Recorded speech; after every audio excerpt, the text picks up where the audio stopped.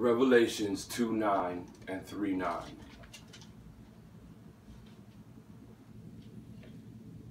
Revelations 2:9 states, I know your tribulations and your poverty, but you are rich.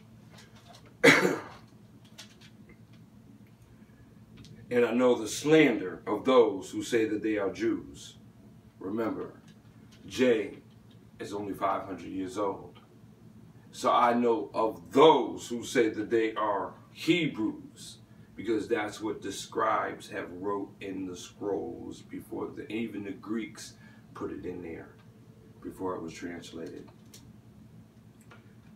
For those who say that they are Hebrews and are not, but are a synagogue of Satan. But you are rich. I know who they are, but you are rich. This analogy comes up because there was a time that Yeshua had fulfilled the promise and the needs of the one true Yahweh by passing up all of the temptations that Lucifer offered upon to him. And by doing so, the angels and Elijah and Moses came down, they talked to him, showed him what the secrets were and the mysteries and what this was all about.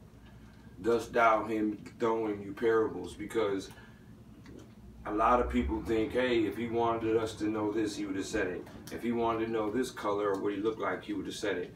No, if you give somebody a riddle, you don't sit down and say, you know, Jack and Jill, you know, went up a hill. You would say Jack and Jill, you know, excavated or some other terminology, because a riddle is a riddle.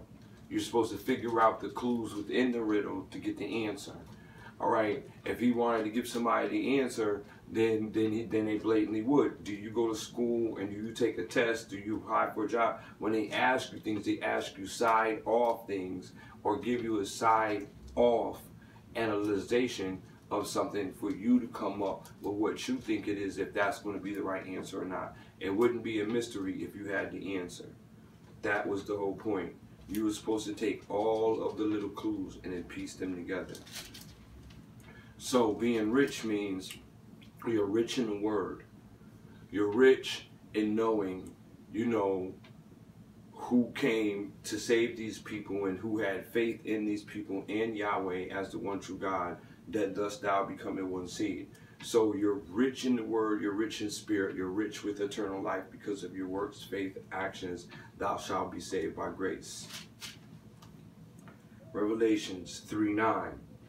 Behold, I will make those of the synagogue of Satan who say that they are Hebrews and are not, but they lie. Behold, I will make them come and bow down before your feet, and they will learn that I have loved you. Now, what is written in the word, and those that have seen without time, if you go back to the official original writings, it all said Hebrew or Israelites or something like that. They change it up and they put Jew to Jewish. Now, the Lord Yahweh stated that if you change any word in there, take Yahweh out and put Adonai, Lord, and all this other stuff when it said Yahweh, then you will be condemned and lose your promise automatically. All right, so whoever changed it all up to Jews and Jewish, they have automatically lost their promise along with their lineage. Let's make that clear. So get that word. That's the whole trick in the spell and the perception that they give you, is by putting different words in there, and then you match that word up with that face and that analogy that came from that word, actually came from that culture and race and nation of people. So no matter how many times you read it, unless you tell yourself and you read and don't read Jew or Jewish, knowing that that's not the true words that was written in the scrolls, then you're going to keep feeding that image in your head, which links up to the spells, the illusion, and the perception that everybody is under today. Now, bow before you. There's going to come a time where God's going to gather all of his people, and then when the Messiah comes, everything is going to be straightened out, and these people are going to bow before you. We see so many times that people are having dreams, and they're having dreams where it's on the opposite feet.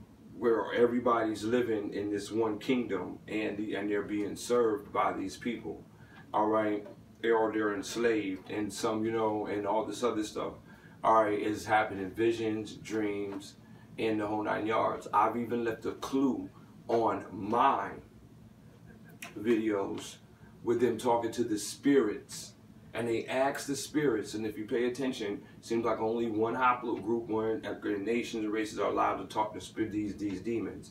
They're talking to demons, and they said, have you seen Jesus Christ? The demons said yes, and they all say it together in different voices, say, we have seen Father, and he won't help us. No, they say, Father won't help us, we have seen Jesus Christ, and we are his slave. So this is all my thing. I threw the hint out there for you to listen to the voices and listen to what they're saying. It says, yes, we've seen Jesus Christ, and Father won't help us, and we are his slave. They're letting you know what's going on in the spiritual world, and it's all written right here. Unless you renew your mind and your conscience to come over. How did these people come about? Do you understand that the world has been in a spell, a perception, and an illusion for a very long time?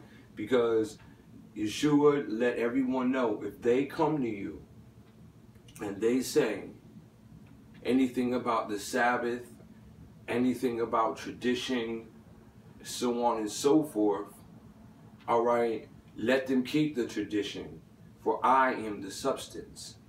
See, with him knowing that they'll have the language and all the tradition down packed to the bone, that'll give everybody the perception and illusion and be under a spell that they're the real people.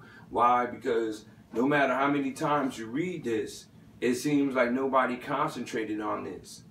This was overlooked, because if we had senators and world leaders that were about this, and scholars, the first thing they would have did is said, no, these aren't the people, all right? Because they've known about DNA and all that stuff from the 30s and the 40s, so they would have known that. So if they let the people go in there and willingly knew that they weren't the people, that should let you know that this is a spiritual warfare that we're under and that we're going through right now, to be tricked up like this. Now, if your world leaders and your spiritual leaders, all right, knew and are reading and teaching you this stuff, and not saying, listen, those are the people, and they're still accepting them, and then going along with everything that's going on, that means they accepted that lie and that promise. Why? Because we all know that if you ask a Jewish person what they are, they're going to tell you blatantly that they're Israelis, they're Jewish, which we know it doesn't exist. That's the 4th century word. We know that they are Ashkenazi. They tell you we are Ashkenazi. They wear the kippahs on their head to represent Ashkenazi Jews. Ashkenazi Jews came from Esau, Gomer, and Gomer's sons, the Ashkenaz. The regions are all on the map, because that's what those regions in Khazarian and all that other stuff in Russia and Magog was around. Now, since we know all that, nobody never seen this for hundreds of years. That means that the world is dumbfounded. And if you're under the spell and still don't see it and accept the truth, that means you're even more dumbfounded than anything else. Because this has been sitting in everybody's face for the longest, and nobody's still seen it. And they'll tell you in various documentaries, we could throw signs and all this stuff and lie and the truth right in everybody's face, and they'll just think that it's not true, or they won't even see it. So with my point being said, we know who the people are, and we know, and you cannot believe in this, not believing that these people that are in these synagogues, and there is no blacks, Hispanics, no other Gentiles that are Caucasians or anything like that, that are going to synagogues. They're going to churches and all this other stuff. They're not going to synagogues. So this is letting you know. And now that these people and the haplogroups and the DNA has come out, they're blatantly even telling you still, hey, okay, we fooled the world. There's nothing you can do about it. So their times have been fulfilled, because there's nothing you can do about a lie that they fooled the whole world with. And they're Ashkenazi. Nobody is still going in Genesis 10 and chapter 10 and reading that they're Ashkenazi from Esau, when Yeshua, Paul, John, and all the disciples before in Genesis and all throughout the prophecies in the Old Testament stated for a fact that God had a closed ear and hated Esau. And that is a very harsh thing to say, but I didn't say it. The scripture say it. Why did he hate Esau? Because of the deception, the lies, the destruction, and everything else. And you cannot be Hebrew or a part of this religion and keep to yourself, hog up money, hoard and store in the storehouse, don't want to have anything to do with anybody. That's not God. There's even prophets that are not written in here that you were supposed to go out. Enoch always came out and taught. Moses did the same. He took everybody out of Egypt that accepted the one true God, whether you're thus of Semitic or not. There was a whole thing that these people were supposed to, the real Hebrews were supposed to do to teach nations, which I'm doing right now. So even, and I would never ever blaspheme or bash my brothers, the Israelites, but this is some of the stuff that they actually come forward and they tell you guys straight up. Like, these are the people. They might go a little bit far and throw everybody in the boat, all right, because they're a little upset. But every ingredient in a cake has its purpose. They have their purposes, and I will never bash them. They're my people, and that's against one of the biblical rules anyway. And when you're a part of us, I don't care what race or tongue you are. Well, my whole point is that get Revelations 2:9 and 3:9 and understand what is going on in the world, how it's been fashioned, and get out of the spell that you're in.